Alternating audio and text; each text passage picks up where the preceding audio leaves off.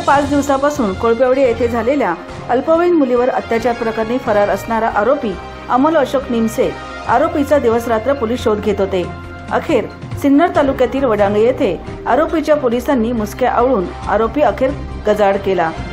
आरोपीवर योग्य ती कायदेशीर कारवाई करण्यात येत आहे। सर्व जनतेने शांतता पाळावी, कोणीही कायद्याचे उल्लंघन होईल असं कृत्य करू नये, असं कोपरगाव पोलीस निरीक्षक अनिल कटके यांनी आवाहन केलं आहे। कॉमन न्यूज साठी प्रतिनिधी सचिन उपाध्याय, संगमनेर।